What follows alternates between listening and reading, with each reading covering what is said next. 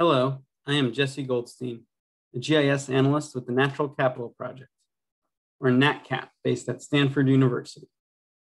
This video provides a tutorial of the seasonal water yield model, which is included in our InVEST software suite.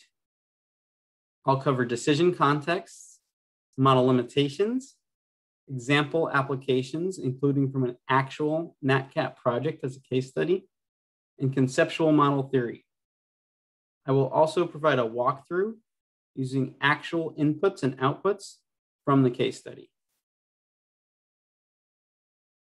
Some questions that the seasonal water yield model, or SWY, can help to answer are: how much water does the landscape produce? From where on the landscape does this water supply originate? And how might land management or climate change affect these contributions? To answer this last question, multiple runs of SWY would need to be performed so that the results of the different iterations could be compared to one another.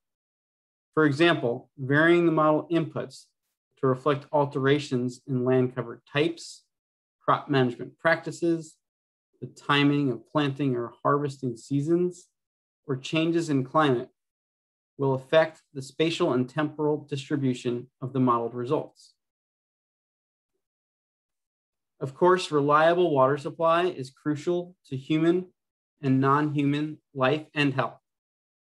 SWY is appropriate to use in many decision contexts, such as for understanding the seasonal timing of stream flows, for ecological conservation and restoration goals, or for seasonal water quality analyses of pollution dilution potential, for investigating the effects of past or future land use or climate changes, for elucidating irrigation supply and timing for agricultural, hydropower, and drinking water demands, and for assessments of flood risk reduction potential.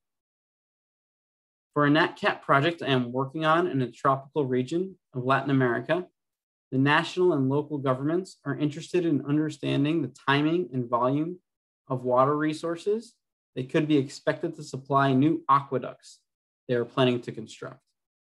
These aqueducts are intended to pipe water from a major river in order to serve communities that experience high influxes of tourists during the dry seasons. The tourists contribute to predictable spikes in freshwater demand in particular months when supply is reduced. The government is also concerned about more frequent and severe flooding events in these same communities during the wet months. I will demonstrate how the SWY model has been useful in this nation and is being used to aid their development plans. Like all InVEST models, SWY uses a simplified approach. It estimates quick flow and baseflow, but does not include many of the complexities that occur as water moves through a landscape. Quick flow is primarily based on curve number, which does not take topography into account. For baseflow, although the model uses a physics-based approach, the equations are extremely simplified at both spatial and temporal scales, which significantly increases the uncertainty of the absolute values produced. So we strongly recommend interpretation of the values as relative to one another across the landscape as an index, rather than having high confidence in the absolute values themselves. While quick flow is provided at monthly intervals, baseflow is only an annual output. Additionally, due to simplification, there's also uncertainty around flow routing, which is used to determine the upslope contribution to actual evapotranspiration on a given pixel. Additionally, a recent study from Germany found that SWY does not perform as well in snow-dominated or arid regions. Before I get too deep into model theory, I'd like to define some terms. It's important to understand that SWY differentiates between quick flow and baseflow. Quick flow refers to direct runoff. That is water reaching streams or rivers during, or shortly after rain events. Baseflow is water that reaches streams or rivers later, as in between rain events or during the dry season, and can have residence times of months or even years. Here I present a basic schematic of Earth's water cycle, or water balance. As water vapor in the atmosphere rises, it expands and cools, condensing to form clouds. This moisture is returned to the surface as precipitation, which runs off, filling rivers, streams, lakes, wetlands, and oceans. But it also infiltrates soils, percolating through to recharge aquifers and groundwater generally. Soils act as underground reservoirs, absorbing water when there's excess and storing those resources until release during dry periods, contributing to baseflow. Completing the cycle, the water is transferred back to the atmosphere by evaporation from oceans, soils, and other surfaces, as well as through transpiration from plants as they exhale water through leaves, stems, and flowers when they open their stomata to allow for the diffusion of carbon dioxide during photosynthesis. Of course, for the purposes of InVEST's SWI model, the cycle is simplified. Water precipitates onto the surface, and evapotranspiration, or ET, returns it to the atmosphere. ET is evaporation plus transpiration. On a very basic level, precipitation minus ET equals water yield. An important point about transpiration is that vegetation type greatly influences transpiration rates. So some plant taxa are more efficient or more capable of transpiring greater quantities of water than are others. Of course, transpiration also depends on the quantity of water available. This is where we differentiate between potential ET, or PET, which is ET under an unlimited water supply scenario, and actual ET, or AET, which is the actual realized ET. AET is limited either by plant demand, PET, or by the availability of water. Root and soil depths vary by vegetation and soil type, influencing the amount of water available to plants. Looking more closely at our model, please imagine that each of the black outline cubes shown here represents a parcel of land, or a raster pixel. Quick flow runs off during rain events, while local recharge infiltrates into the ground, contributing to baseflow. It's all pulled downhill by gravity. Quick flow depends on the amount of precipitation, the number of different precipitation events in each month, and curve number, or runoff curve number, abbreviated CN. Curve numbers are assigned to each land cover class and are used to convert rainfall to runoff for these different classes. Higher CN values have higher runoff potential. For example, areas with clay soils and little vegetative cover have high CN values. Lower values mean that water is more likely to infiltrate into the ground. For example, areas with sandy soils and dense vegetation have low CN values. As I mentioned, the model recognizes that actual ET is limited by either potential ET or the available water quantity that is contributed from upslope. So local recharge is equal to precipitation minus quick flow minus actual ET.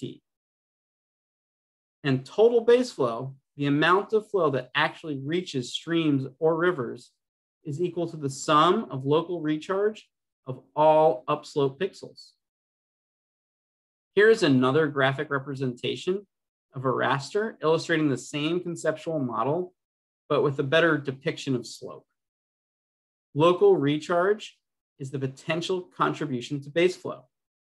Base flow is the total flow which actually reaches a stream or river. Next, I will walk through actual SWY input and output layers used in our Latin American case study. SWY is one of InVEST's most data-heavy models.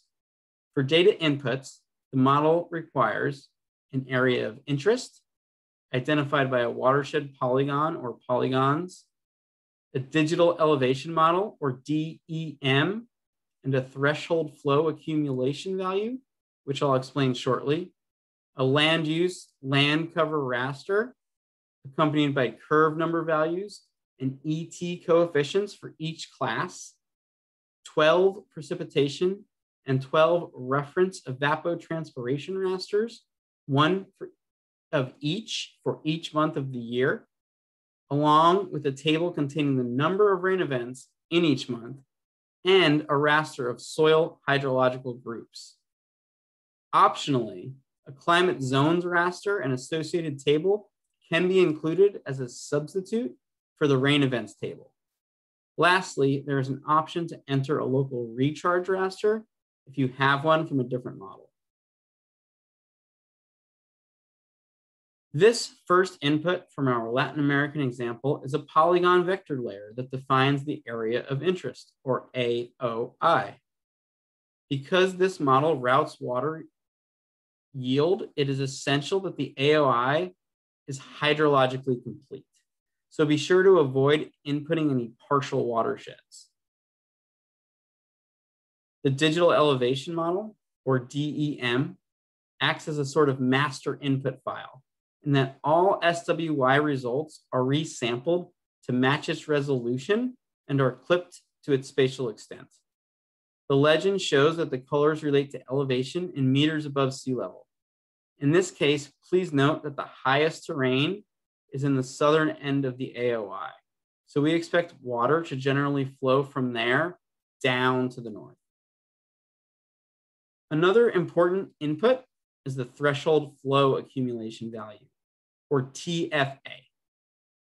This helps the model to create streams by routing flow across the landscape. The threshold flow accumulation is the number of pixels required to flow into a given pixel before it is considered a stream. Focusing on a single pixel, entering a high TFA value creates a coarse stream network. With a lower TFA, the stream network will be finer. Because TFA is expressed in number of pixels, choosing a good value very much depends on the resolution of your DEM. The correct way to estimate your TFA is by playing with different values and then checking streams generated by the model against a real perennial stream network. Here is a simplified version of the land use land cover raster, or LULC, from our Latin America project. Of interest is that the high elevation area in the south, identified in the DEM, is classified as forest cover, whereas much of the remainder of the AOI is pasture. In your GIS, this layer's attribute table must include numbered codes that are associated with each land use class. And for each of those classes, evapotranspiration coefficients and curve numbers need to be assigned by including a biophysical table. This one is a simplification of the one we used in Latin America. The second column from the left in this table must be labeled LU code and match the codes for each class from the land use land cover raster. Next, the effect of vegetation characteristics and soil evaporation are integrated into an ET coefficient for each month and class, denoted as KC, followed by an underscore and then the number of the month on the Gregorian calendar, with 1 for January through 12 for December. You'll notice that in this case, values for KC1 through KC_12 are the same within each class. This is because we were unable to obtain these local seasonal data for the majority of classes in our AOI.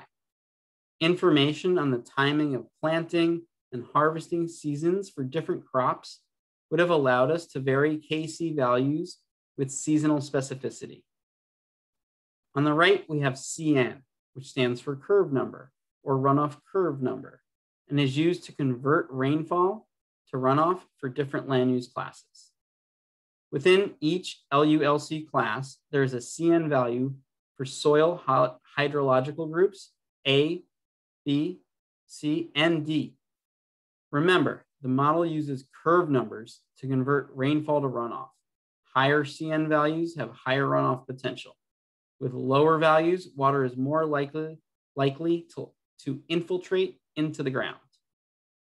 The biophysical table is essential for accurately modeling SWY, and our team spent a lot of time researching and tweaking these values to adjust for factors like local climate. Here is one of our 12 precipitation rasters. This one is for October, the rainiest month in terms of total depth, according to the data we collected for the AOI. We chose to highlight the rainiest month because seasonal flooding is a concern of our Latin American partners and other stakeholders in this region. SWY users need to prepare 12 of these layers, one for each month of the year, and store them in a single folder directory to be entered into InVEST. Notice the south of the AOI again, as it experiences the most rainfall of any region within the AOI. Likewise, 12 reference ET rasters are required and must be stored together in their own directory, similar to the precipitation inputs. A rain events table or a climate zone table is needed. In this case, we use the climate zone table shown here. The first column is labeled CZ_ID, and its values 11, 12, and 14 each correspond to the 3 climate zones defined in an associated climate zones raster. The other columns contain the number of rain events or storms for each month and zone. Greater than 0.1 millimeters of precipitation qualifies as an event. If you do not have distinct climate zones, you can simply enter a rain events table that only has a column for each of the 12 months without the first climate zone ID column shown here, and then a single row of data for the number of events by month across the entire AOI.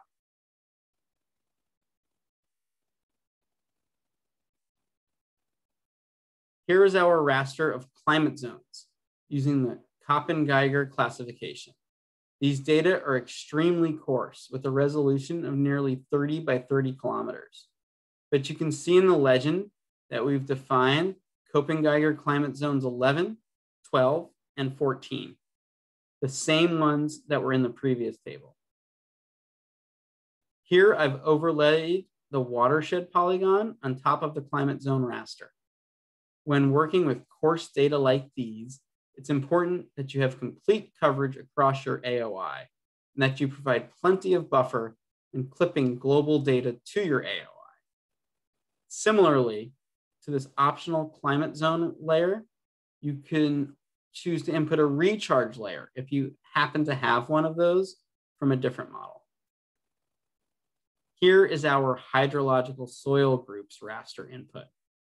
Soil groups are defined by the Soil Conservation Service. You'll notice that in this case, greater than 99% of the AOI is composed of groups C and D. These soil groups consist predominantly of fine textured particles, such as clays, have slow infiltration rates and high runoff potentials, which translates into high flood risk in low-lying areas during storm events. Finally, there are 3 required model parameters: alpha, beta, and gamma, which are useful for calibration. The default values are 1/12 for alpha, 1 for beta, and 1 for gamma. Alpha and beta represent the fraction of annual recharge from upslope pixels that is available to a downslope pixel for ET in a given month. The product of alpha and beta is expected to be less than 1, since some water from upslope may be unavailable, either when it follows deep flow paths or when the timing of supply and ET demand is not synchronized. The alpha parameter represents the temporal variability in the contribution of upslope available water to evapotranspiration on a pixel and is a function of precipitation seasonality. Recharge from a given month can be used by downslope areas during later months, depending on the subsurface travel times. In the default parameterization, its value is set to 1/12, assuming that the soil buffers water release, that the monthly contribution is exactly 1/12 of the annual contribution. Beta is a function of local topography and soils. For a given amount of upslope recharge, the amount of water used by a pixel is a function of the storage capacity. It also depends on the characteristics of the upslope area.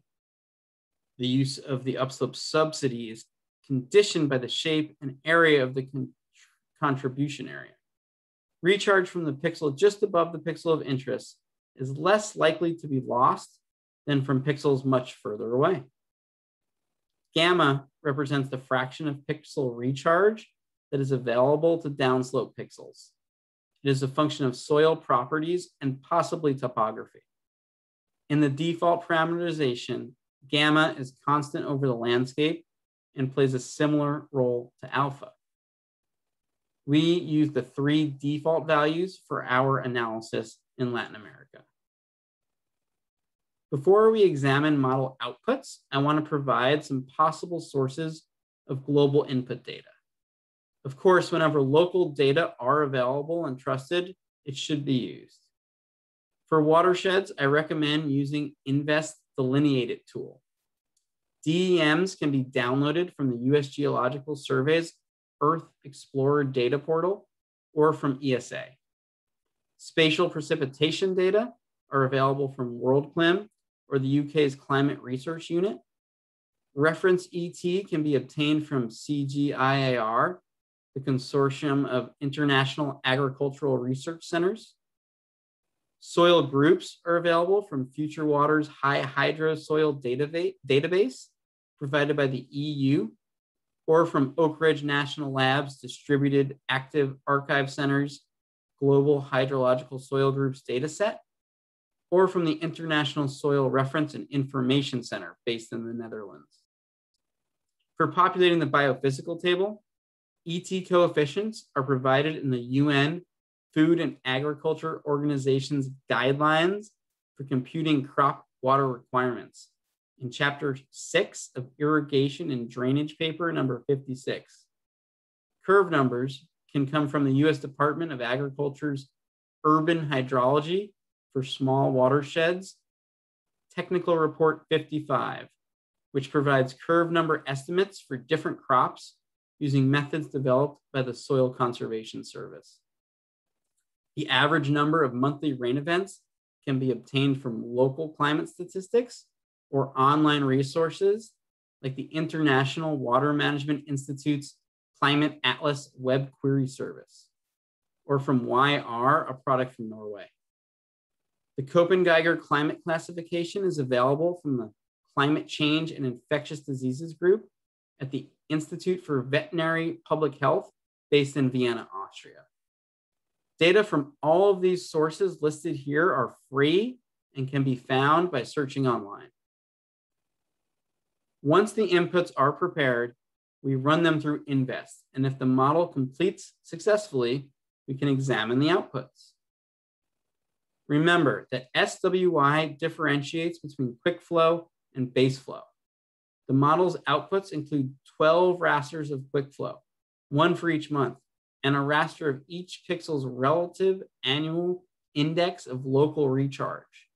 as well as a raster of each pixel's relative index of contribution to baseflow.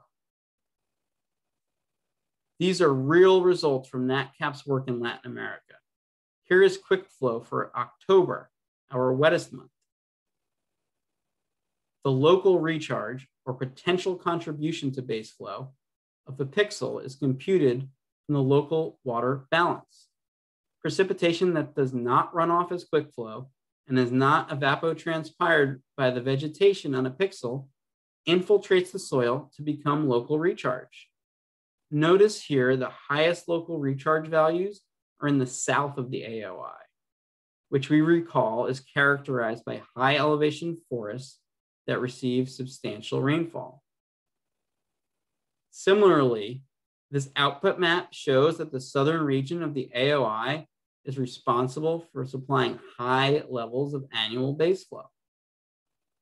Here is an example of some enhancements we made to the baseflow results, showing the river in dark blue, which flows north from the mountains down towards the proposed aqueduct intake point, which is indicated by the water droplet symbol. The light blue line shows the upriver watershed that supplies the aqueduct. Here is the same output on the left alongside two inputs on the right for comparison, reminding us that the southern portion of the AOI is indeed higher, indicated by the yellow and red colors in the DEM, and forested, shown in green in the LULC. Also recall that within the AOI, the southern portion receives the most precipitation.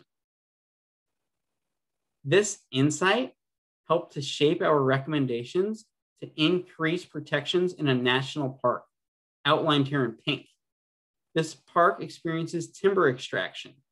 Using this analysis as evidence, the government is interested in investing in increased protections for this national park as a nature-based solution to water provision. They're even considering devising a payment for ecosystem services system where downriver users would compensate upriver land stewards to protect the forests in this park. This is seen as potentially a much cheaper solution to sustainable water provision than is investing in aqueducts, which may not even receive flow during the dry season or prolonged drought. Lastly, we post-processed QuickFlow results for October, the wettest month, to create a measure we call runoff retention. Runoff retention is equal to 1 minus the quotient of QuickFlow divided by precipitation. Darker blue here represents a higher percentage of runoff retention. The forests of this national park act as a sponge, retaining runoff in the wet seasons, thus mitigating flood risk downriver and supplying crucial drinking water to downriver aqueducts, communities, and tourists when demand is greatest in the dry seasons.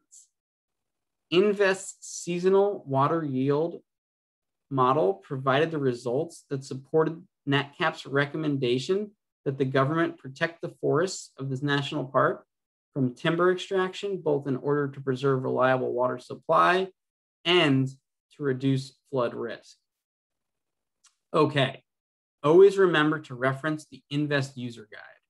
We recommend reading the user guide carefully before using any InVEST model. Also, please check out our community forum. It is a natural capital community and support site monitored regularly by our software engineers and scientists. There you can search for information, post new questions, connect with ecosystem service practitioners around the world, and share the results of your InVEST runs. Thanks for listening and happy modeling.